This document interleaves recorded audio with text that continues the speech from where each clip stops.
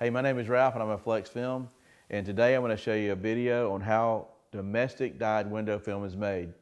This is a general video on how it's made. It doesn't always apply specifically to every single company, but in a general sense, this is the way they're doing it, okay?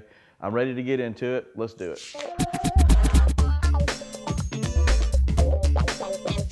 Okay, I have these mason jars arranged in a certain order. I'm breaking it down into phases. I've got these representing the extrusion phase. I've got this one representing the dyeing phase, and I've got these two representing the lamination phase. Okay, I'm going to start with the extrusion phase. This always excites me the most. Our window film in the United States that's dyed starts with this. This is simply crude oil from the earth. It has to be distilled, and once it's distilled, there are two components that we're going to see come from the crude oil. One is ethylene glycol, also known as antifreeze, and then we've got the terephthalic acid, kind of a powdery substance, okay? These two chemicals, okay, once distilled from the crude oil, make what we call polyester. In this jar, I've got these little beads, and they're round. And I do want to point out for this video that some people put dye in these beads and melt them, and then the polyester itself has dye in it. Some people put dye in the glue, but domestically, we're going to talk about this particular method, because this is what is popular for us as window tinters. After these little beads are manufactured in this phase, they are melted down in a machine called an extruder. And the extruder literally pulls, and there's a series of rollers, and I'll leave it at that for this video. Out comes what we know as polyester, which is optically clear. It looks to me like plastic. That's the chassis or the foundation of our window film, which is represented by this bottle. Inside this bottle, I have a clear piece of polyester, and it's very clear. It's almost invisible to see in the jar. Okay, after the polyester has been manufactured by the extruder, it has to be dyed. Usually the extruders don't always dye the film. The film's usually dyed at another location. There's only two places in the world that dye polyester using this strategy. It's a deep dyeing process.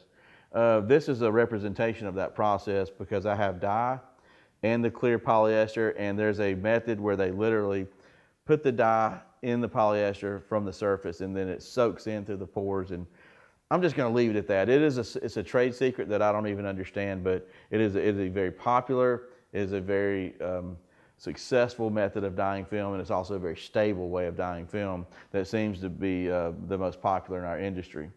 Okay, this is what I'm going to refer to as the lamination phase. In this jar is representing a piece of polyester, which was in this jar. After it's been dyed, it's just a raw piece of polyester.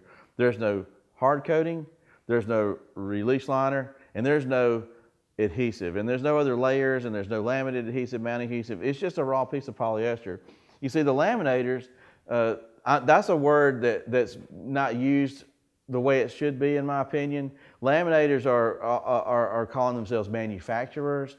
Their names usually appear on boxes, and they claim to make film, and there's truth to that. There may not be the whole story. That's why we're doing this video.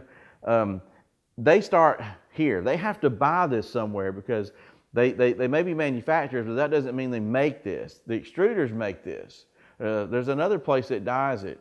But they have to have this. This is the chassis and the main component in our film, the dyed polyester. But it still needs some hard coat, release liner, and glue.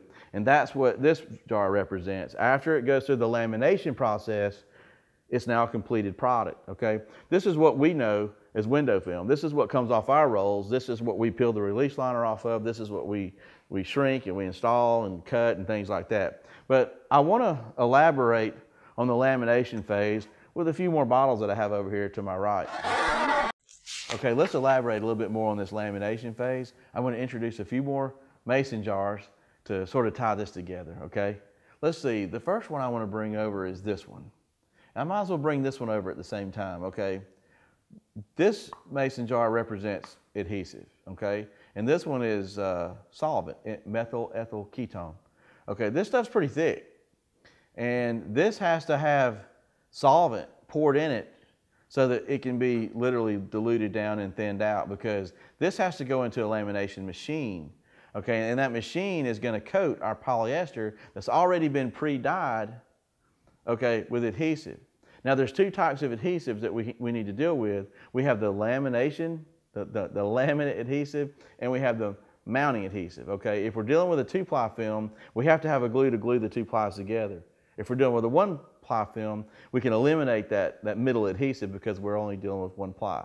But we always have to deal with the mounting adhesive. Okay, again, all these adhesives have to be really thinned down because they're so thick to go on the window film.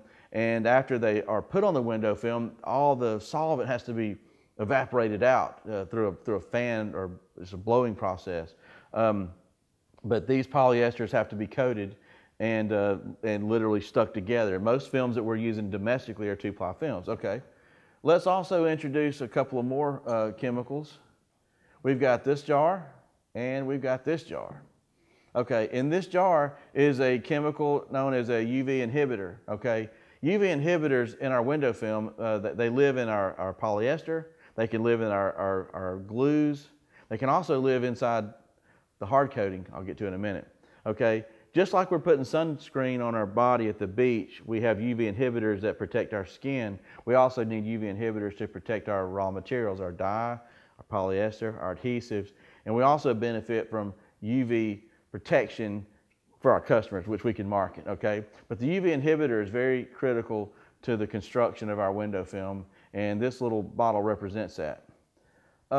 I'm also going to bring this one. This was the one that shocked me the most. Even I'd been in the business over 20 years when I found this out. I've always thought the hard coat on our window film was another layer, which it is, but it's not another layer like polyester. It actually goes on as a liquid. And what's so cool about this inhibitor is that it reminds me of fingernail polish when it's put on. Not that I put fingernail polish on, but I've seen it done. When it's put on and put under that curing light, the UV light, to harden. That's exactly what's happening in our window film. This stuff is actually rolled on to the substrate that we're trying to protect, and which is this. And then it goes through a process where it cures and hardens, and that creates our hard coating.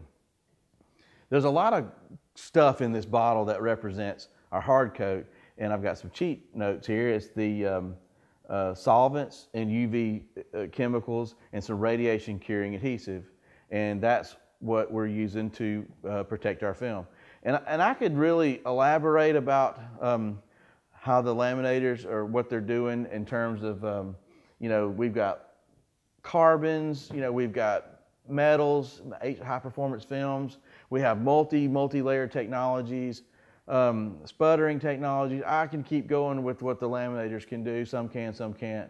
And I can see where there's going to be a part 2 to this video, or part 3 or part 4, but I appreciate you watching. This is a basic general rundown on how window film is put together, just to give you some idea of what's going on. And I'm glad I could be a part of showing you how that works. Thank you.